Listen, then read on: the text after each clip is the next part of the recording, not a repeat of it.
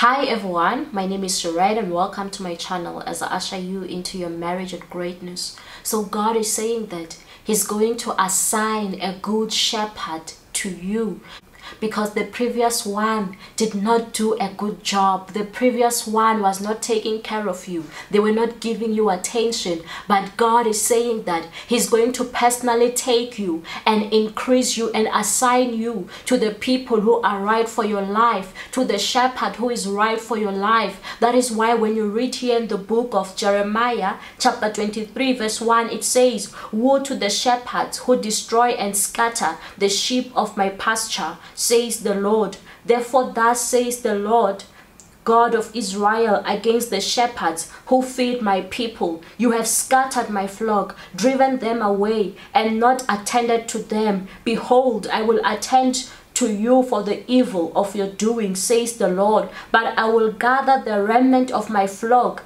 out of all the countries where I have driven them, and bring back to their folds, and they shall be fruitful and increase. I will set up shepherds over them who will feed them, and they shall fear no more, nor be dismayed, nor shall they be lacking, says the Lord."